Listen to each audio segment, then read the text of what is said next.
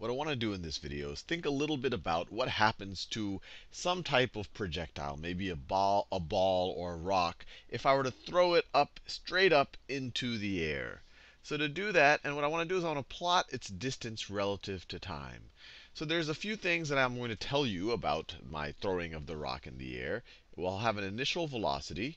I'll have an initial velocity of 19.6 meters per second. And I picked this initial velocity because it'll make the math a little bit easier. And we also know the acceleration near the surface of the Earth. We know that the force of gravity near the surface of the Earth is the mass of that object times, let me write this down. The force of gravity, on an object near the surface of the Earth is going to be the mass of the object times little g, times gravity on Earth. This is 9.8 meters per second squared. Now, if you want the acceleration on Earth, you just divide force divided by mass, right? Because we have force is equal to mass times acceleration. If you want acceleration, divide both sides by mass. So you get force over mass. So let's just divide this by mass. Or let me divide both sides of this by mass.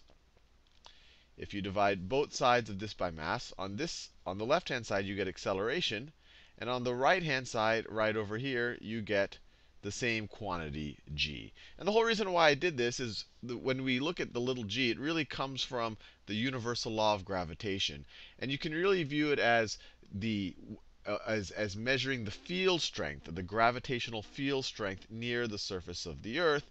And then that helps us figure out, when you multiply it by mass, the force. Then you'll use F equals ma, Newton's second law, to come up with g again, which is actually the acceleration. And it's accelerating you towards the center of the Earth. The other thing I want to make clear, and you might have already thought about this, is when you talk about gravity, the force of gravity generally, you're saying, look, the force of gravity is equal to big G, which is different than the little g, times the product of the masses of the two things, times the square of the distance between the two objects. And so you might be saying, wait, clearly the force of gravity is dependent on the distance. And so if I were to throw something up into the air, won't the distance change? And you would be right. That is technically right.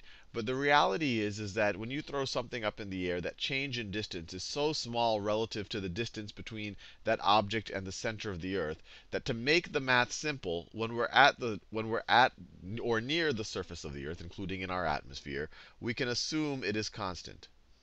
We can assume it is constant. Remember, that little g right over there is really all of these terms combined. If we assume that mass 1 is the Earth, or mass of the Earth, and r right here is the distance, really the radius of the Earth, from the surface of the Earth to the center of Earth. Radius of Earth. So you'd be correct in thinking that it actually changes a little bit. The force of gravity changes a little bit. But for the sake of throwing things up in our atmosphere and all of that, we can assume that it is constant. And if you were to calculate it, it is 9.8 meters per second squared. And I've rounded here to the nearest tenth. And I want to be clear, these are vector quantities. And in this, when we start throwing stuff up in the air, the convention is that up, if something is moving up, we'll give it a positive value. And if something is moving down, we give it a negative value. Well, gravity would be, for an object that's in free fall, gravity would be accelerating it downwards. Or the force of gravity is downwards. So little g right over here, if we want to give its direction, is negative 9.8 meters per second squared. So we have the acceleration due to gravity. So the acceleration due to gravity is going to be negative 9.8 meters per second squared. And I want to plot distance relative to time. So let's think about how we can set up a formula, how we can derive a formula that if we input time as a dependent variable, we can get distance. And we can assume these values right over here. Well, we know, or even more important, I want to plot displacement versus time, because that'll actually be more interesting in this problem. So we know that displacement is the same thing as average velocity times change in time. So right now we have something in terms of time, distance, and average velocity, but not in terms of initial velocity and acceleration right over here. But we know that average velocity is the same thing as initial velocity plus final velocity over 2 if we assume constant acceleration. So we can do this assuming constant acceleration. And once again, when we're dealing not too far from the surface of the Earth, we can make that assumption, assuming we have a constant acceleration. But this right here, once again, we don't have what our final velocity is, so we need to think about this a little bit more. But we can express our final velocity in terms of our initial velocity in time. So this expression right here, so we're just dealing with this part of the average velocity.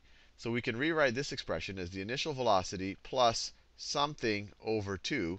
And what is final velocity? Well, the final velocity, I'll do it in that same yellow color. The final velocity is going to be your initial velocity plus your acceleration times change in time. Right? If you're starting at 10 meters per second and you accelerate at 1 meters per second squared, then after a second you'll be going 1 meter per second faster than that. So this right here is your final velocity. Let me make sure that these are all vector quantities. So all of these things over here are vector quantities. I sometimes might forget that. Forgive me. Hopefully by now it's pretty ingrained in you that these are all vector quantities, that the direction matters. And let's see how we can simplify this. Well, these two terms, and remember, we're just dealing with this average velocity term right over here. These two, if you combine them, become 2vi, 2 times my initial velocity, and then divided by this 2, plus all of this business divided by this 2, plus my acceleration times change in time divided by 2. So all of this was another way to write average velocity. And the whole reason why I did this is because we don't have final velocity here, but we have acceleration, and we're going to use change in time as our independent variable. And so we also have to still multiply this by this green change in time right over here. By this green change in time. And all of this was what displacement is going to be. This is displacement. And let's see, we can multiply the change in time times all of this business. And actually, these 2's cancel out. And we get, I'll continue it over here so I can use all of the real estate. We get that displacement is equal to initial velocity times change in time times change in, I'm doing that same color, times change in time. And a lot of times in a lot of physics books or traditional physics classes, they'll just write time there, but it's really change in time. And it's not super wrong if there's just a t here, but change in time is a little bit more accurate. And then plus you have 1/2, that's the same thing as dividing by 2, plus 1/2 times the acceleration times we have a delta t times delta t. Change in time times change in time. This triangle just means change in. So change in time times change in time is just change in time squared. Change in time squared. And in some classes, you will sometimes see this written as, maybe d is equal to vi times t plus 1/2 at squared.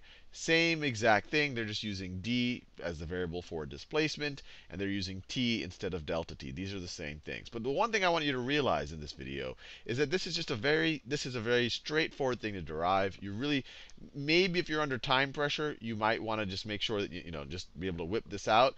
But the important thing, so that you remember how to do this when you're 30 years old or 40 years old or 50 years old, or when you're an engineer, you're trying to send a rocket into space and you don't have a physics book to look up, is it just comes from the simple displacement is equal to average velocity times change in time, and we assume constant acceleration, and then you can kind of just derive the rest of this. Now I'm going to leave you there in this video. We're going to leave off. Let me erase this part right over here. I'm going to leave it right over here. And in the next video, we're going to use this formula we just derived. We're going to use this to actually plot the displacement versus time, because that's interesting. And then we're going to be thinking about what happens to the velocity and the acceleration as we move further and further ahead in time.